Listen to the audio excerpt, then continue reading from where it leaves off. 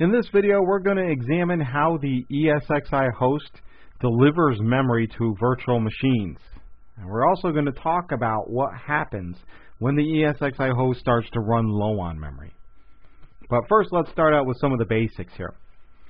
So here we see our two virtual machines represented by our little blue rectangles, and they're running on the same host, which means they're sharing the host's physical memory with each other.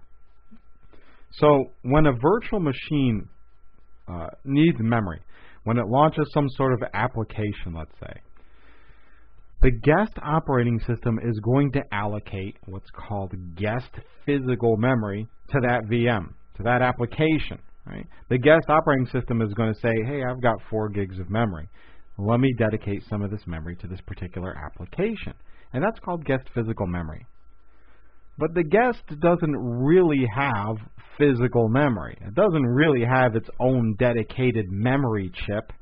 Right? In reality, what's going to happen is the guest is allocated a certain amount of memory, and when it allocates memory to an application, those memory pages are mapped back to memory pages on actual host physical memory. So don't let the term guest physical memory throw you. Just think that's the memory that the guest operating system thinks is physical. And as applications launch, the guest operating system allocates memory pages, which are then mapped back to actual memory pages on the host physical memory, our real physical memory. So this is how the ESXi host efficiently shares memory. It's only going to give each virtual machine the memory that it actually needs at that particular moment. And there's another way that our host becomes even more efficient, by deduplicating identical memory pages. This is called transparent page sharing, or as I sometimes call it, memory deduplication. Transparent page sharing allows identical memory pages to only be stored once. Right, so let's assume these two virtual machines in blue are running the same application, SQL, and they're running it on the same operating system. And they're both have memory pages allocated to this SQL server. Right? Well, there's a good chance that on the host level, some of these memory pages from these similar virtual machines are going to be identical. And if there are identical memory pages, the ESXi host will recognize that, and it'll only store one copy of those memory pages. And it'll map both virtual machines to that one copy. So you can see in this particular example, we cut down the memory usage by half, right, for those two particular memory pages. Imagine if it was 20 SQL servers running on the same host, how much savings we could get then. So that's what transparent page sharing is. It's simply deduplication for memory. It runs all the time. It doesn't just kick in when there's contention. It runs constantly. And you don't have to do anything to enable it. Ballooning, on the other hand, doesn't run constantly. This is something that only happens when memory contention occurs. So if we look at our host physical memory, now we've gotten to a point where almost all of that host physical memory is in use. And let's say, for example, on our virtual machine, in our blue rectangle, one of the applications is closed. Well, the guest operating system is going to recognize that that application closed, and it's going to mark those memory pages as free. In the guest physical memory, it'll do that. However, the guest operating system doesn't know that it's a virtual machine, and it's not going to inform my ESXi host that anything has changed. Right? So now the ESXi host is under the false impression that those memory pages are still required. So now we're wasting memory in the ESXi host. And when the ESXi host gets to a certain threshold where there's not enough memory left, it'll kick off a memory reclamation process called ballooning. The VM kernel is going to use VMware tools to reach inside of our guest operating systems, inside of our virtual machines. It's going to use a driver in VMware tools, and you might want to make a note of this for the VCP exam. That driver is called VMNF MEMCTL, the VM MEMCTL driver. So the VM kernel is going to reach into that virtual machine using VMware tools, and it's going to blow up this balloon. That's why it's called ballooning. It's going to take that memory back, and maybe some more. It's going to take that memory and give it back to the ESXi host. It's reclaiming that memory that's no longer required by the guest operating system. And so now these green memory pages disappear, and hopefully the memory pressure disappears along with it. And if that's what happens, then the balloon is going to be deflated, and that memory is given back to the guest operating system. This is normal. You can expect to see some ballooning in your environment. It becomes a problem if the ballooning activity is constant. Right? If you have continuous ballooning activity, that means the ESXi host can't reclaim enough memory. Right? Can't reclaim enough memory. I think of ballooning activity as kind of like there's a hole in the bottom of your boat, and you're trying to take little cups of water and throw them over the side. Well, at a certain point, you're not going to be able to get enough cups of water out of that boat fast enough to keep it from sinking. Right? That's kind of like ballooning. Ballooning is taking those memory pages back. But if it's taking those back and it's still running out of memory, we have to take more aggressive steps. And that's memory compression.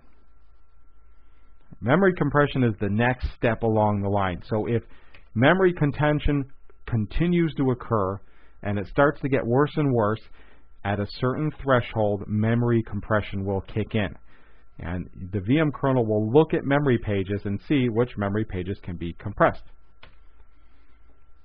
And it'll compress the contents of memory. It'll only do it on memory pages where it can save 50%.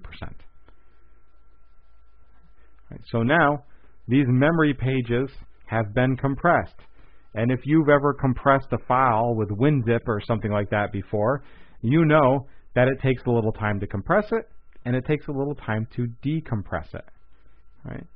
And anytime my virtual machines want to access those compressed memory pages, they have to be uncompressed first. So this isn't without its drawbacks. This isn't really a win for us. It's just trying to keep its head above water at this point. Right? And if memory compression is not enough, we go to even more severe measures, like host level swapping. It's kind of the last resort of the ESXi host. Right? So now, this is like the boat is now filling up with water, and you're putting out the life rafts. The host level swapping is the absolute last resort of the ESXi host. So let's talk a little bit about the mechanics of it before we get into the actual impact. Here's a virtual machine, VM1.